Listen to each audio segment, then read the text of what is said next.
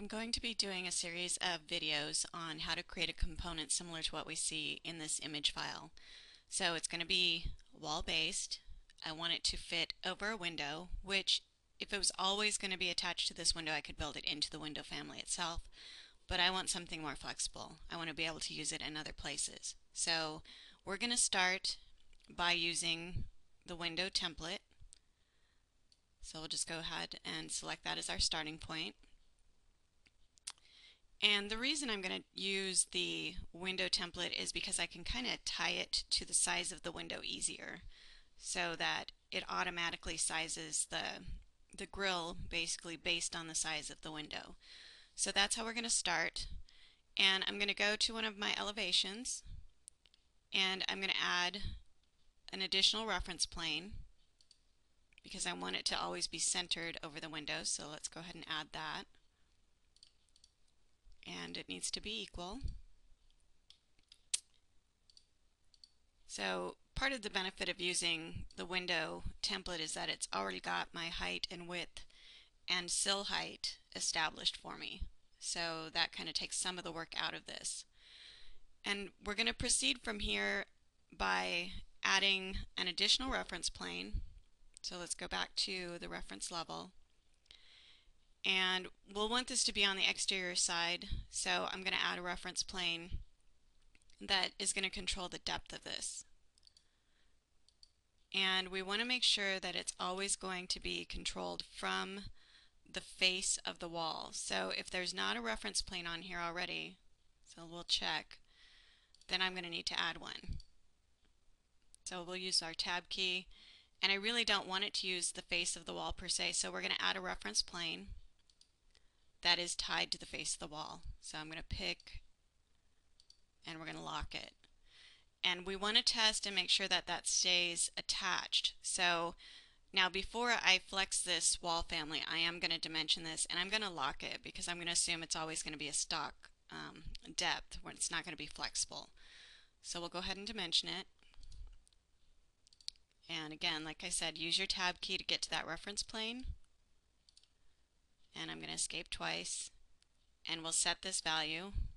So we'll say it's always going to be 6 inches out from the wall. So whatever it would be, that's what you would lock this at. And then we're going to want to flex the wall itself. So we're going to create a new wall style. So we're just going to duplicate this one, and I'm going to change the thickness.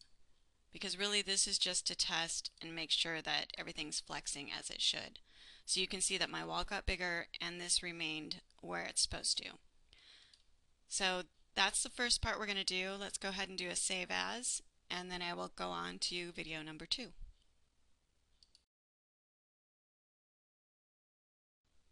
Okay, this is part 2. And for those of you that are new to Revit and watching this video, please be aware that when you save this somewhere, make sure that you save it into a custom content folder. Do not put it in the Imperial Library.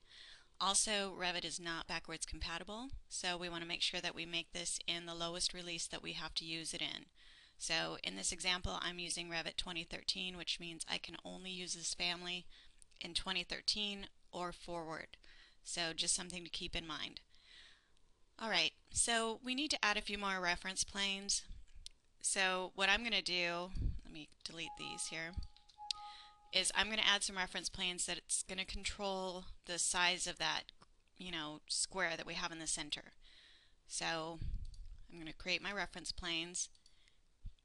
And since these are not going to be parametric, I want to, put it in the right location. So we'll say this square is going to be 6 inches wide overall. So I'm just going to mirror this.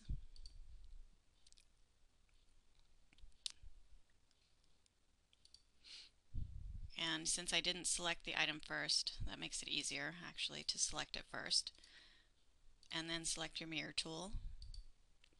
Okay, and then I'm going to mirror both of these off the center. And then I'm going to dimension them and lock them. So we'll do the equality constraint first, and then the overall, and lock it, and same thing this direction.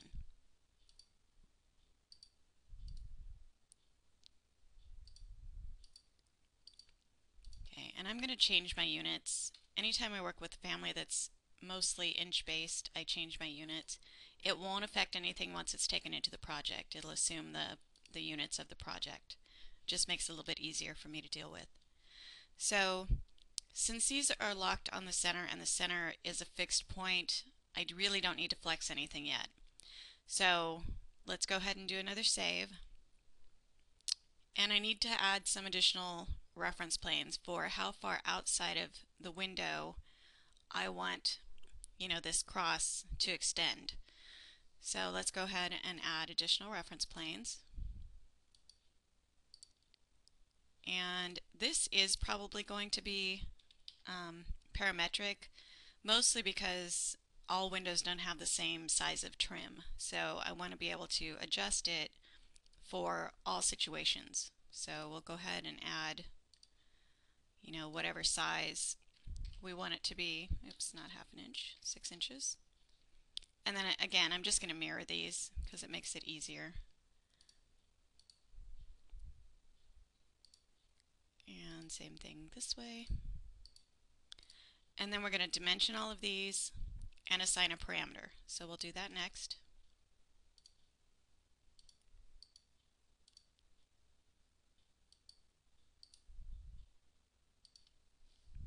And I'll go ahead and dimension all of them and assign the parameter all at once.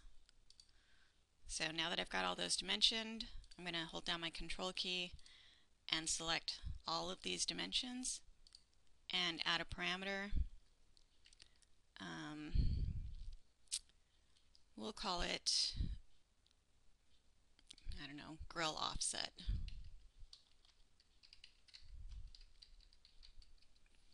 And type or instance based is kind of your call. Instance is obviously going to be more flexible, but type might make more sense if we're associating it to a specific window size. So I'll leave mine at type. And then we do want to flex this. So let's go in here and let's change this to some other value. Okay, so it's flexing as it should. So let's go ahead and stop here so that you guys can practice this part on your own, and then we'll pick up with video number 3.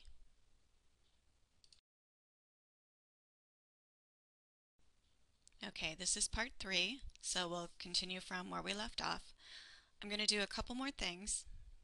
We are going to give this reference plane a name, and that just makes it so that I can pick it from a list when I go to set my work plane.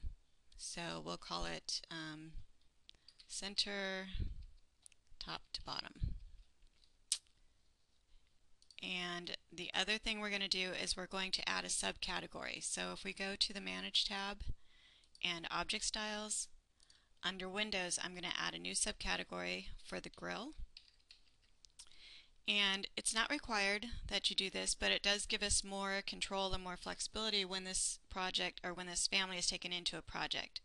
So we can turn off that subcategory entirely if we want to, or change its color, its pen weights, and so forth. So we'll say OK. And I'm going to do this as a sweep. So what I'm going to do is I'm going to draw my line work that I'm going to have the sweep follow. So we're going to do this from the reference level for one of them, and from the left or right side, and then additionally from the front. So we'll go ahead and create our line work. So we'll do model lines. Now the other benefit to this is this could be our coarse representation. So we can turn off the modeled elements and just have the line work show up in coarse, and then in medium and fine we'll turn off this and turn on the extruded portion. So we'll go ahead and draw our line work, and I want to make sure that I set my work plane. So let's set the work plane to that reference plane that I just created. So now I know it's going to be drawn in the right location. So let's go ahead and go back to draw our lines. Make sure that you specify the subcategory. And then we also want to make sure that we snap to intersections. And the reason I'm getting this warning is because these lines are actually being drawn above my work plane. And we might be able to bounce this down by changing our sill elevation. So we'll change it to 6 inches. And now I can see my lines. So that's the reason we're getting that. It's not a big deal, but just kind of a heads up on why it's occurring. So we'll also do this from the left side, left or right. We'll draw our lines, again along these reference planes. And it should remain on the one you used last, so we shouldn't have to go in and modify that. And let's go here. And let's go ahead and move that up so we make sure we have this in the right location. Oops.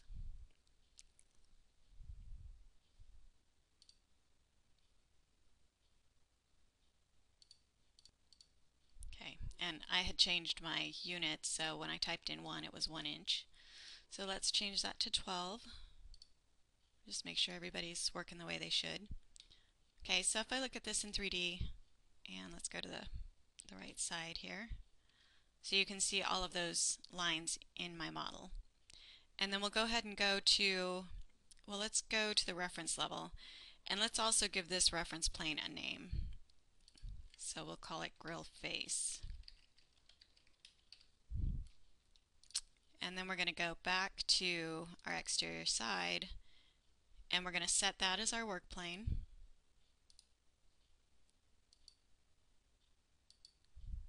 And then we're going to draw, basically our diamond is what we're going to draw in here. So I'm just going to drag these down. It should snap to it anyways, but that's kind of dependent on what your snap settings are. So we'll go back and finish with our model lines. And again, you always want to go to intersections, and SI is the shortcut key for that. And let's take a look in 3D again. And essentially what I'm going to do is I'm just going to trim out those parts in the center. So we're going to split the line, and then we'll just trim it. And same thing all the way around. Okay, so that's the next portion. So I will stop the video here and we'll continue after that.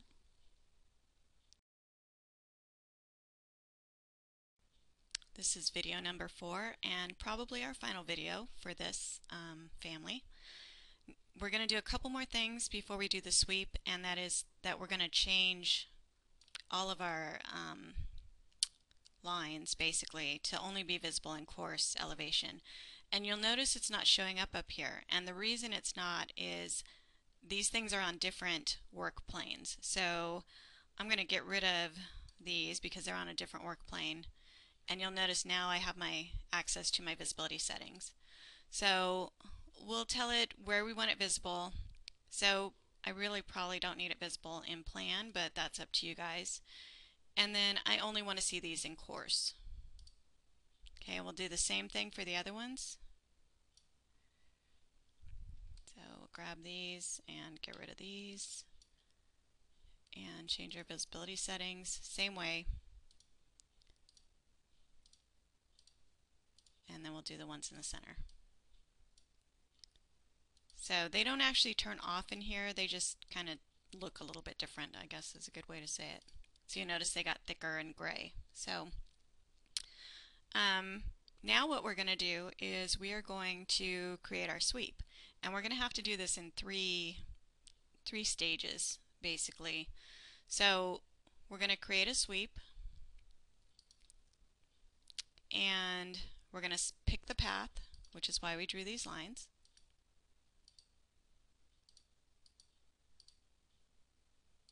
And I had created a profile, so I'm going to use the profile that I created.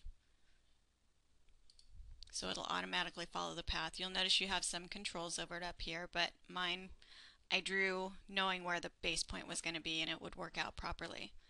So let's go ahead and finish. And we want to make sure this is on the same subcategory, so make sure you switch it to grill. And we probably do want to assign a parameter for material, even though it's probably always going to be black, but just in case, we'll add a parameter for that.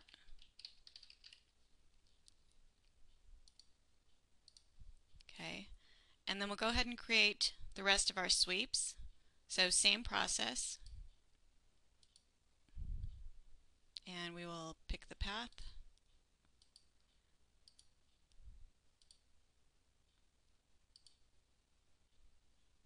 And finish. Oops, my bad. Let's take this one off. My path can't split like that, so let's finish the path, and then same thing with the profile, and finish. So I'm going to pause for a minute and finish doing this, and you guys can do the same. And then once I have them created, we'll come back and finish this up. Okay, so I have all my sweeps done. We want to do a few more things before we take this into a test project to try and break it, basically. We're going to grab all of these and change their visibility settings. So let's go ahead and filter. And it's all under grill because it's assigned to that subcategory. And since these are all sweeps, I can do this way. Again, kind of a judgment call on where you want to see these, but I only want to see it in medium and fine. So let's set it that way. And before we take it into a project, like I said, we're going to flex it and see if it breaks in here, because if it does, we have to fix it here first. So we'll go ahead and flex these dimensions, and it doesn't matter what you change them to. And let's go ahead and change our sill height to something else. And we'll change the offset to something else as well. Okay, so everything looks good. We'll go ahead and save again. And I've left the opening in here. If this is going to go over a window, then you would want to remove the opening. So just delete it. It's not going to affect how, this positions itself, but in case you wanted to use this as just a decorative opening with a grill, you have that flexibility as well. So I'm going to start a new project based off the architectural template. This is wall-based, so I have to have a wall. And since we built this with the window tool, when I load this in here, I have to use the window component, to place it. So let's close hidden windows. We'll switch back to our grill, load it into the project, and then just place it. And since I had turned off everything in plan view, that's why we're not seeing anything. So take a look at 3D, and then we want to make sure that we can flex it. And this is type-based, so I need to duplicate for the different sizes, but I didn't do that in our family yet. So we'll go ahead and change this to 48 inches and 3 feet and, 8 inches. And just make sure that it doesn't break. So there you go.